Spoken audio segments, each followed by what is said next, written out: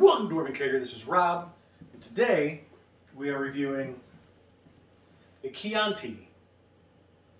So I'm going to butcher this, but I'm going to try. So it is Denominazione di Origine Controllata e Garantita.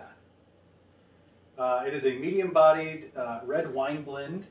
It is the Global Adventure series of wines, made in Italy and picked up at Aldi for, I believe that we paid just under $6 for this. So I think $5.99 or $5.50 or something like that. So I already poured it, and I didn't put any ice in it because I'm pretty sure that red wines are mainly supposed to be at room temperature or whatever. It smells really good, really good. It smells like a grape juice that has that's fermented essentially. You know, a wine. But no, it doesn't smell. It doesn't smell super tanniny, and it doesn't smell like overly sweet or anything like that. It doesn't smell like a Moscato or like a Rosé Moscato or a red Moscato. It sure smells good. So let's look at the description here. So it says, named after the Chianti region of central Tuscany, this red wine is classically Italian. A medium-bodied wine with notes of red berries and violets. Enjoy with red meats and pasta. Fava beans and a nice Chianti go really well with human meat. Also, it's best served at room temperature. So I did it right. I didn't screw it up this time. I didn't just throw ice cubes in it randomly. So let's go ahead and let's give it another smell. It does smell good. I don't get any of the violet or anything like that. I do get the berry smell. I wonder if I'll probably taste it. It's very dark red. It's very nice. Let's get in there.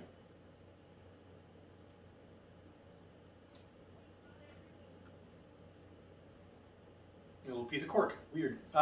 Okay, so yeah, let me get another one.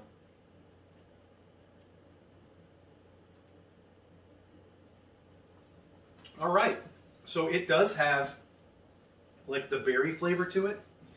I get a little bit of almost like a blackberry raspberry like bite at the end. I don't know if I would say that there's a lot of violet involved, because the floral essence of it really isn't there. I don't really smell anything floral from it.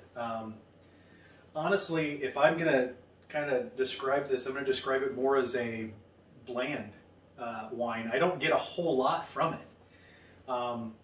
It's not super crazy flavorful, and it's most definitely not a wine that you would just sit and sip for taste, because this, I mean, it's like a watered down version of like a Cab Sav, and it's kind of disappointing if I'm honest. I mean, I want to like it because I still get the berries on the very end. Like I'm still tasting some of like the blackberry, the raspberry, maybe a little blueberry in there. I mean, the after effect, like well after a drink, is pretty nice, but the initial flavor is just not there. I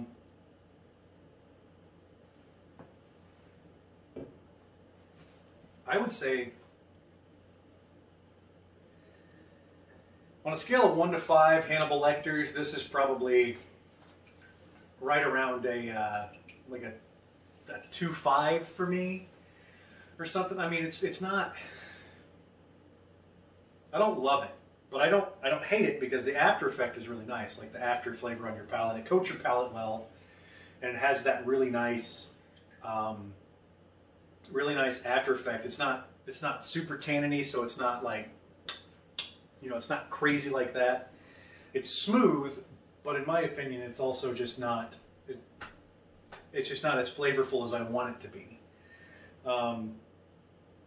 So right here it says, like, subscribe, hit that little bell at the bottom, follow us on Instagram, on Facebook, and if you looking for a way to support the shenanigans that we have here at Dwarven Kegger, hit us up on that Patreon link down below. Now, we also in the channel have a lot of really fun stuff. We've got beer reviews, we've got budget booze reviews, we've got cigar reviews, we've got cooking videos, card openings, we've got rants, we've got just general shenanigans. And we have a partner here at Dwarven Kegger, and his name is Knick-Knack. He is a gamer. He likes to shoot stuff in the fucking face, and it's amazing. And I'm putting his link down below as well. If you guys have any comments for me, any suggestions, please by all means comment down below as well. I'll be more than happy to get back with you and try out what you guys want me to try out. Thank you guys so much for being such big supporters of us, and we really, really appreciate it, and we'll see you again soon. Cheers.